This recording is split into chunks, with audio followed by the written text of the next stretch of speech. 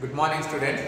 Today we are going to discuss class 17th lesson, right? What was it? Understanding poverty. See, in the previous session already we discussed what is mean by poverty and how poverty leads toward to the chronic poverty, right? And already we discussed Ramachari and Chandraya and BMI and all those index of the kilocalories, how much we have to be taken in urban areas and the rural areas people, right? Now in this session we are going to discuss why poverty, right? And how can we can escape from the poverty? How can we can escape from the poverty, right? These all those things we are going to discuss in this today's class, right? See, the poverty, everyone knows we have to live a life very nicely and frequently, right? But sometimes poverty leads toward to the very kind of the depression, right? Where is the kind of the depression and all those things, right?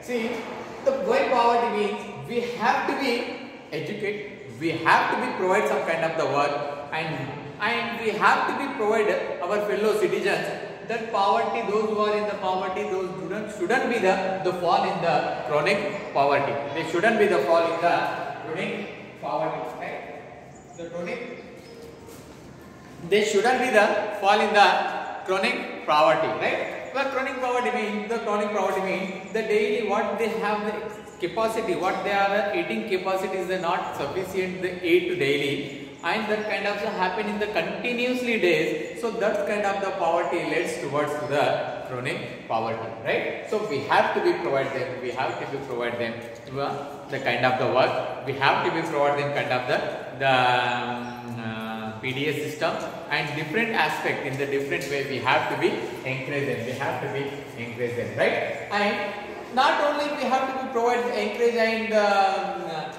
giving to the sources and job, and also the agriculture sources also we have to be provide, right? When the people have to engage with the work, they can get something something what they are doing the work. So that kind of the whatever they are getting, that can be they can eat sufficiently and they can feed their family sufficiently. So this kind of also the agriculture sector also we have to be the one aspect to throughout we can back out the poverty, we can back out the poverty, we can as much as we can the people we can they came out for the property, right? The agriculture sources of the livelihood, right? The many kind of things we have. Those who are the laborers, those who are the any kind of the workers, those who are especially in the sugarcane. When it comes to the sugarcane kind of the crop, the human body, the kind of the manpower is must needed. The manpower is must needed. So this kind of when the manpower is needed, this kind of need for the labor, and they can provide something for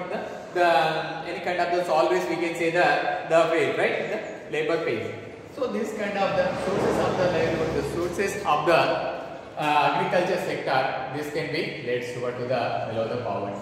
And the directive principle of the state policies.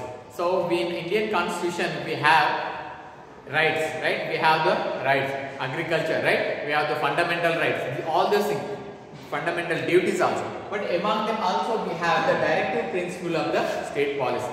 What does mean by directive principle? Mean this principle, the directive principle might be the state should be follow or it might be not. The court doesn't involve in the have to be, right? But what about the other thing?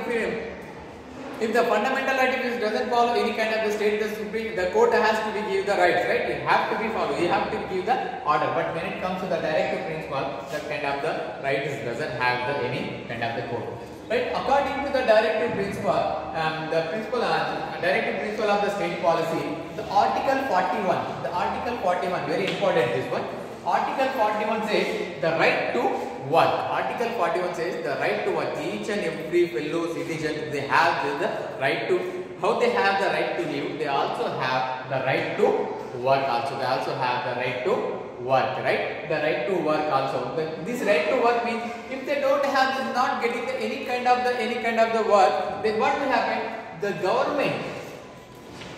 government should provide the work to their citizens. The government has to provide the work to their citizens. This is a right to work. So among them, according to directive principle and according to Article 41 right to work, the government has decided to give the work to the fellow citizens,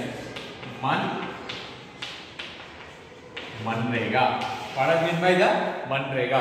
Mahatma Gandhi Rural Employment Guarantee Act. Mahatma Gandhi Rural Employment Guarantee Act. According to the Manrega, each and those who are the BPL, those who are the seeking for the poverty, they can get the work and they can get the pay and they can survive. Right? In next section, we will discuss about the Manrega. Right? I hope you understood this session. Thank you.